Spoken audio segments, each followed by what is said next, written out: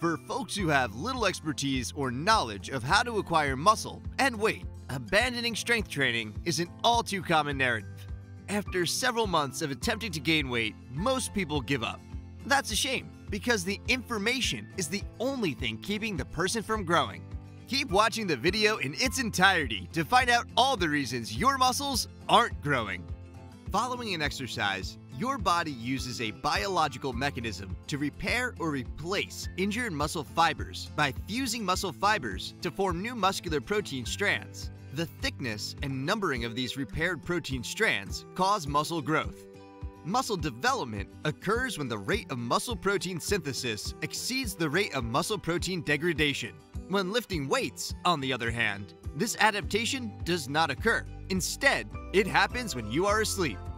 The ability to consistently put increasing tension on the muscles is at the heart of all natural muscle growth. This stress is critical in muscle growth and upsets your body's equilibrium. Stress and the resulting breakdown of homeostasis trigger three distinct pathways that promote muscle development. Calorie deficit. About 90% of lifters' complaints about not being able to get bigger and stronger can be solved by increasing their calorie intake. To stay at your current weight, your body needs many calories. Basal metabolic rate, BMR, is a statistic that changes from person to person depending on weight, muscle mass, activity level, age, and other factors. You will lose weight if your calorie intake is less than your BMR. A calorie deficit is what this is called. Conversely, you will gain weight if your daily calorie consumption exceeds your BMR. A calorie surplus is what this is called. How many calories does your body need? Using our BMR calculator is the most straightforward approach to figuring out your BMR. This calculator calculates your daily calorie requirements using the Harris-Benedict formula, one of the most precise techniques. Calculate your daily calorie requirements with the calculator. Most individuals are startled by how many calories they require merely to stay alive. Let's concentrate on your objective. If you want to increase muscle and weight, your calorie intake must exceed your calorie expenditure.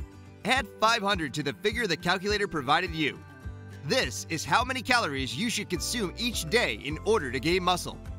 Poor diet. In general, if you eat too many calories every day and exercise regularly, you will gain weight. However, if you're not consuming the correct nutrients, you'll likely restrict your potential, gain excess body fat, and fail to gain enough lean muscle. Protein, carbohydrate, and fat, PCF, ratios are ideal for organizing your muscle-building diet. The ideal muscle growth ratio, in my opinion, is 30-50-20. This means that protein accounts for 30% of your total calories, whereas carbohydrates account for 50% and fats account for 20%. All you have to do now is divide those amounts among 6 to 7 meals every day. See our post on how to design a bodybuilding diet for more information on how to build a diet. Meal distribution. It's just as essential when you eat as it is what you consume. The days of eating 3 square meals are a thing of the past. According to research, eating more little meals helps promote a rapid metabolism and helps maintain, lose, and gain weight. Consider your body as a wood fire. When you put too much wood on the fire at once, it burns slowly and sluggishly. However, if you progressively add additional wood as the fire grows in size, it burns more efficiently and grows in size. The truth is that you can. All it takes is a little forethought. You can cook and store food in a variety of ways for meals throughout the day. Spend a few hours on a Sunday afternoon preparing your week's meals and snacks. Weight gain shakes are another possibility. Nothing beats putting some water in a shaker with some powder, shaking it up, and sipping it. Meal replacement shakes with excellent protein, BCAAs, glutamine, and carbs typically comprise around 600 calories. It's a complete dinner in a cup. All you need are a couple of shaker bottles, some powder, and some water to consume while on the job. Simple. You're not getting enough water. Water is nature's miracle supplement, as it is required for a variety of body activities. Unfortunately, many lifters overlook the necessity of being hydrated before entering the gym.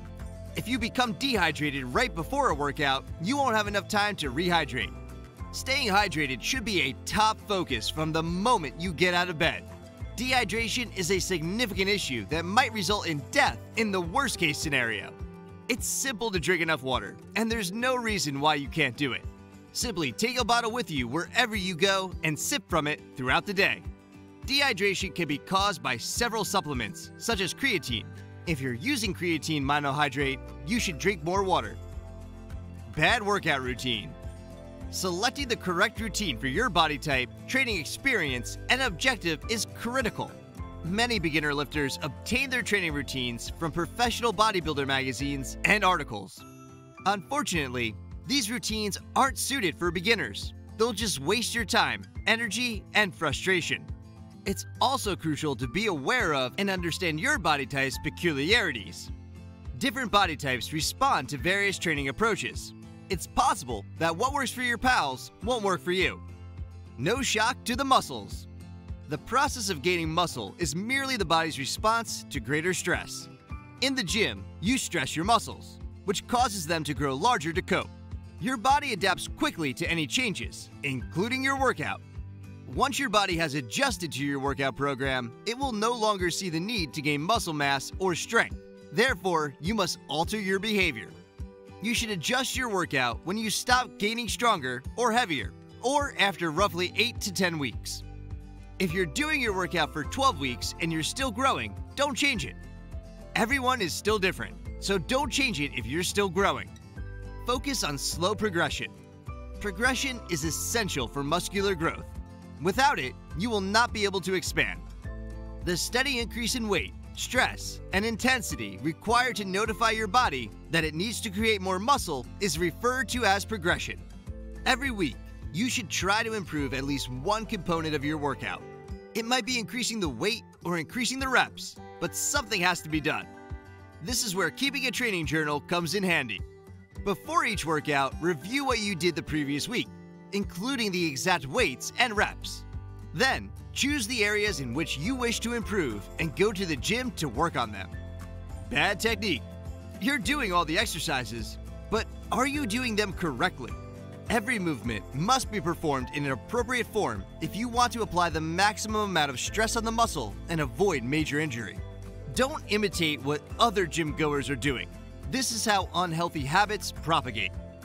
Sleep deprivation.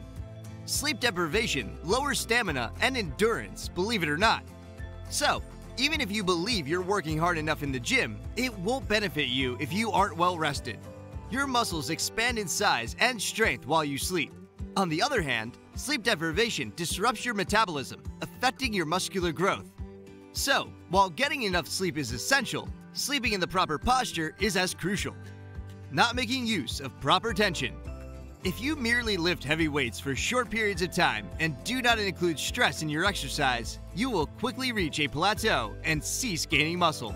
Heavy, low repetition labor with lots of rest between sets isn't the way to go if you want to acquire excellent size.